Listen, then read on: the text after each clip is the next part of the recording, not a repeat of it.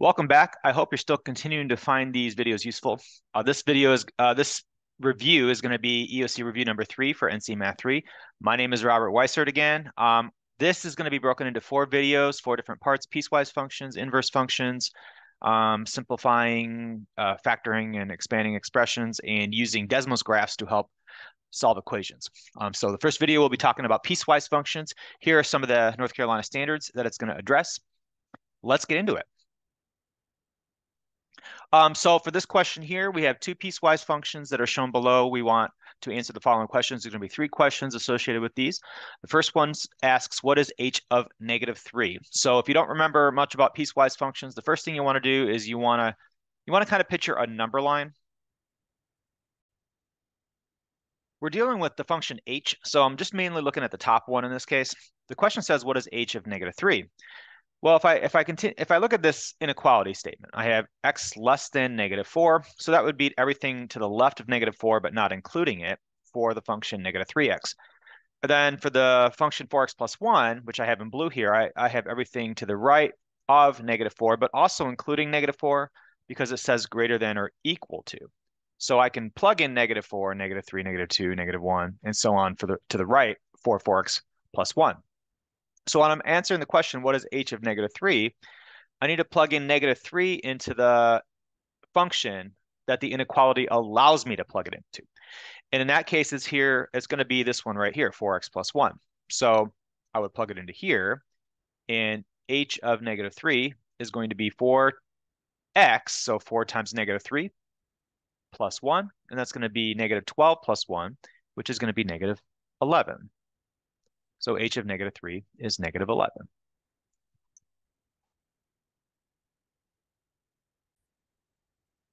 After you write this work down, I want to invite you to maybe try this in Desmos as well. I think it's more time consuming to graph it in Desmos, but here's something that I put in here. Let me clear this out for a moment.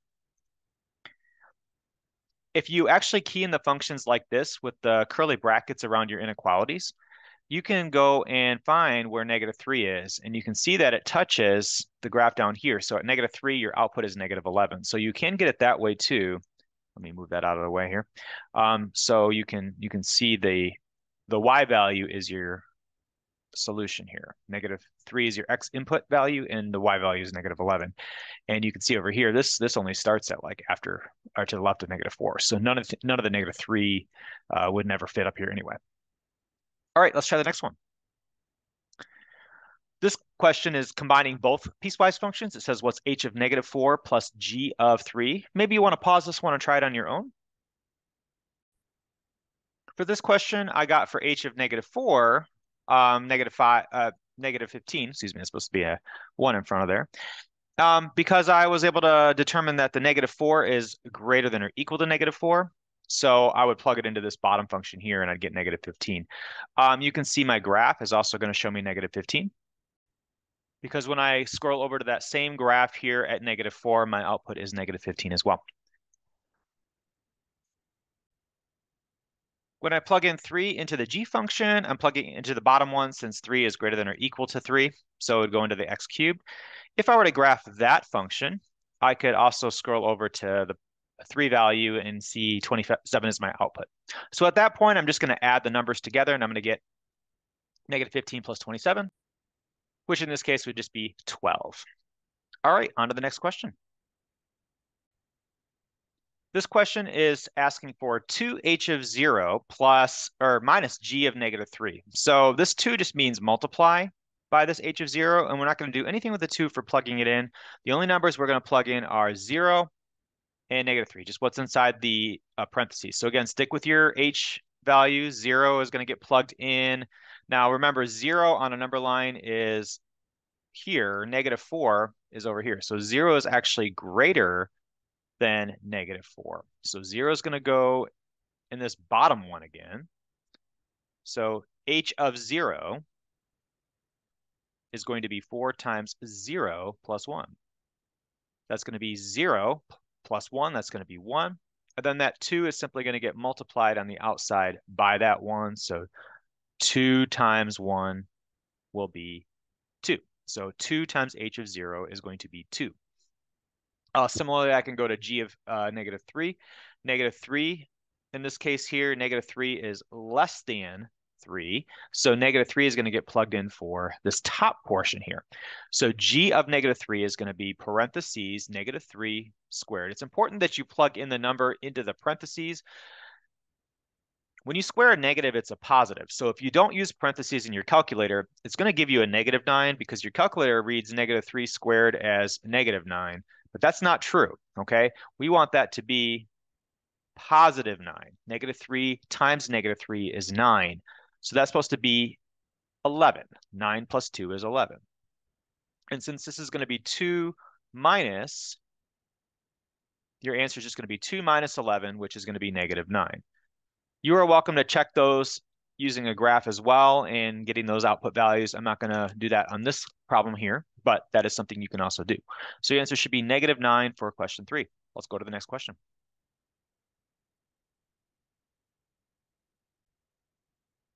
You're likely going to be asked how to get a value from a piecewise graph, which in my opinion is actually easier to get. So when you're looking at your answers, if I want to know f of 3, I'm going to go to the x value of 3.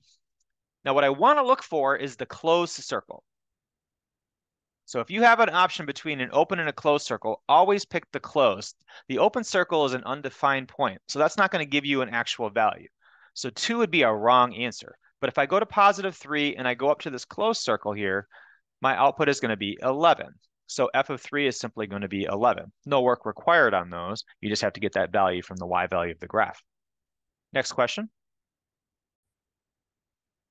In this question, we're going to do a combination of two numbers with a little bit of operations in there. Pause it, see if you can get the answer, then we'll check it after you unpause it. If I want to do f of negative 2, I'm going to go over to negative 2, and I'm once again going to report the closed value. So f of negative 2 is going to give me a value of 3. So f of negative 2 is 3.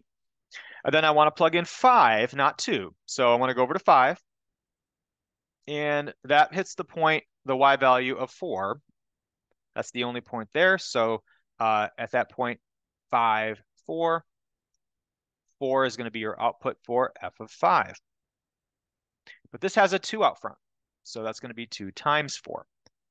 So this operation becomes 3 plus 2 times 4, which is 3 plus 8, which is 11. Next question. All right, at this point, you should try this one on your own before you check the answer. So pause the video and give it a shot. All right, hopefully you got an answer here. Let's check it out. So f of 0, when I go to 0, I'm not going left or right. So I'm just going to find the y value there, and that's going to be 2. So f of 0 becomes 2. So this is negative 4 times 2. F of 8, if I go over to 8, my output here is going to be 1. So f of 8 is 1. That's going to be minus 1.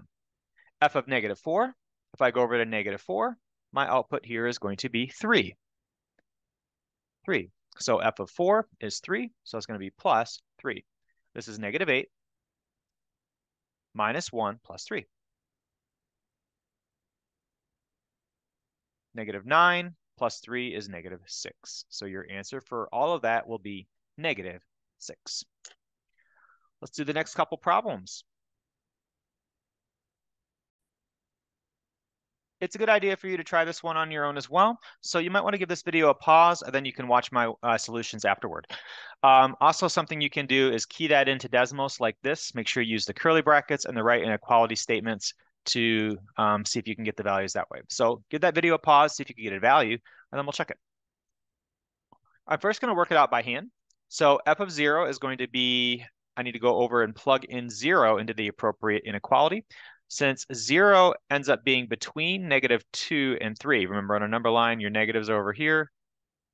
0 is going to be right in the middle. So it's actually going to fall on this inequality, which means I'm plugging in 0 in for that function. So 0 squared minus 3 is 0 minus 3, which is negative 3.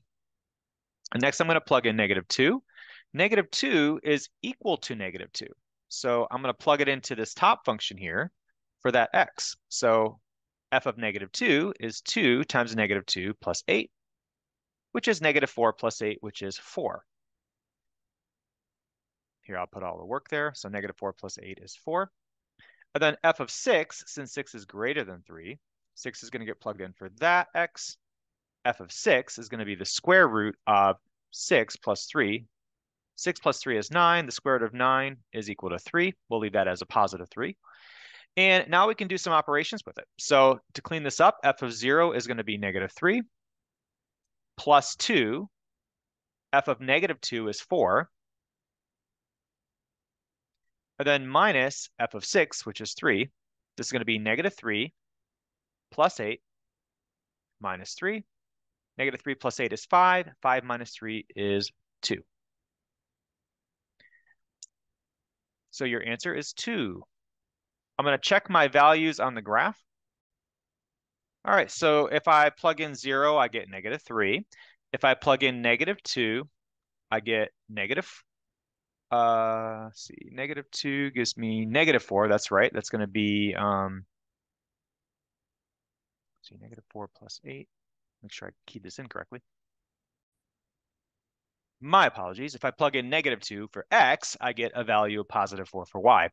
And if I plug in 6 for x, if I go over here where 6 is, I also get a value of 3 for y. So I have all of those values, and then I can simply key that operation in if I want to use all technology, negative 3 plus 2, parentheses 4, minus 3, and that does give me a value of 2, which is consistent with the answer that I got by hand. So 2 is your answer. Just like the last question, you're going to want to try this one on your own as well. So give this video a pause. I'll have it worked out after you unpause it. A little color coding on number lines to help us kind of match up where the numbers are supposed to be, and that isn't going to hurt. So if I plug in negative 3, you can see negative 3 is actually less than or equal to negative 3. So that's going to go into this function here.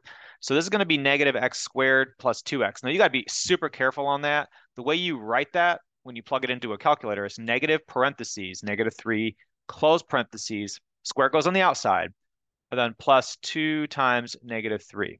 So that's very important the way you operate with that. So that's actually going to be negative 3 squared, which is 9, but there's going to be a negative out here. So negative 9 plus 2 times negative 3 minus 6. So that's actually negative 15. This is going to be 2f of negative 1. So negative 1 is going to be between negative 3 and positive 4. So that's going to be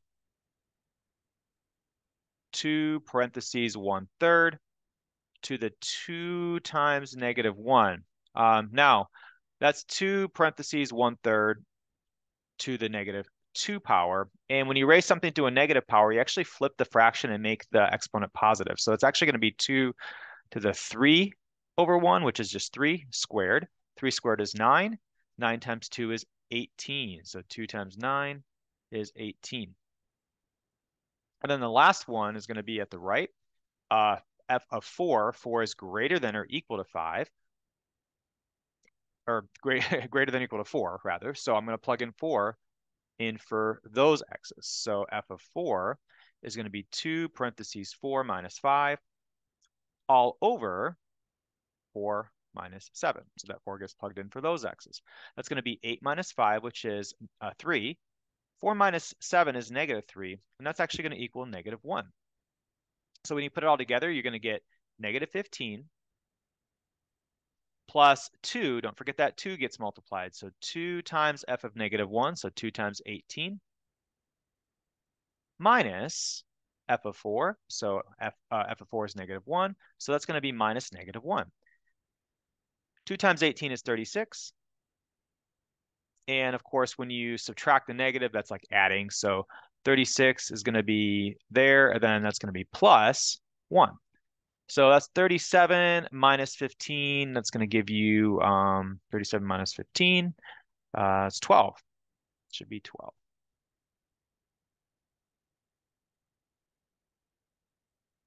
Excuse me, 22. Brain fart. So 22. Let's double check that using technology. I'm going to delete all this stuff, so make sure you pause the video and write it down if you need to. This is how you would successfully key it in. Take a look at how I type those in. Pause it if you need to. Let's go over here. If I want to plug in -3 is going to give me the output of -15. If I were to plug in -1 is going to give me the output of